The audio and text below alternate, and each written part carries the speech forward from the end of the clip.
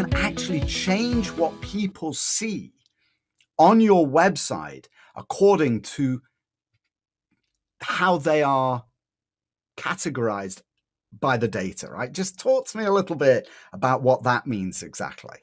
People who didn't convert, so they didn't leave their name or their information with us, we can actually set something, a little file, a cookie onto their browser, and can reach them again through Facebook, for example, and say, please, everybody who didn't convert, please show them again an advertising or show them a different offer, like, for example, a coupon code.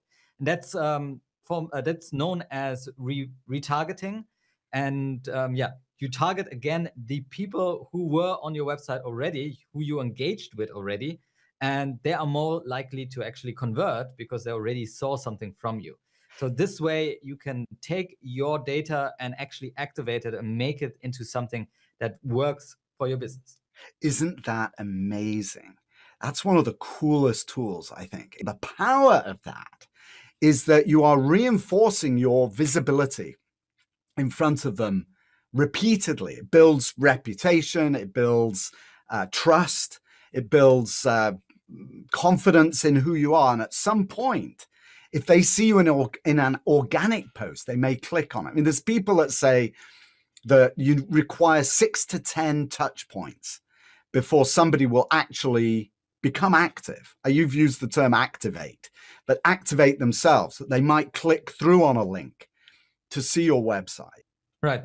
We are, again, not talking about personal information that we would get from the user. We don't necessarily know who the user is, but we have data points about him. Where is he from? For example, that is something that Google Analytics shows us directly. Where is he?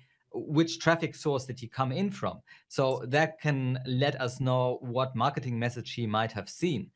We also know the day of time, for example, and what device he's on. So if he's on an iPhone or an Android phone, that might already tell you a lot about what person you have in front of you. And based on that, you can change around your messaging. This gets very much into the weeds of personalization. So you personalize the website, but also the communication later on in the email funnel for that user. And obviously, if you have the right message at the right time for the right person, you are more likely to convert that person into a buyer, into an investor, into somebody, or the action that you want the user to take. Definitely in the real estate space, a lot of people have used this. Are you looking for houses in Houston? Are you looking for houses in New York? That's obviously, if the user comes from New York, you don't want to have a big headline saying, this is not relevant to me because I'm not in Houston. Why would I look at this? So again, depending on the space you're in, this can be used in very creative ways.